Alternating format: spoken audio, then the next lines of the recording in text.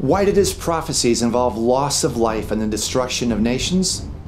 Might the reason be that these events were so horrific that they left their indelible stain on the timeline, past, present, and future, like a musical note stuck on a string that keeps resonating in all directions?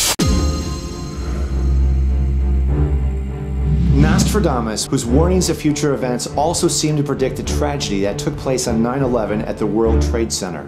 The prediction reads, Earth-shaking fires form the world's center roar. Around New City is the earth equator.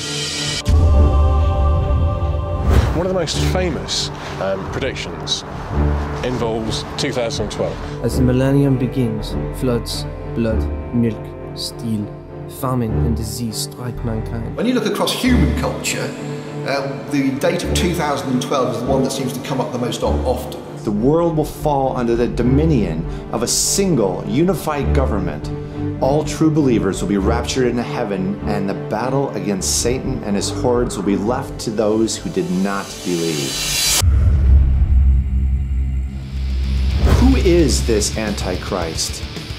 Is this someone already familiar to us? Or will it be some anonymous figure? He puts the mark of the beast on the remaining population.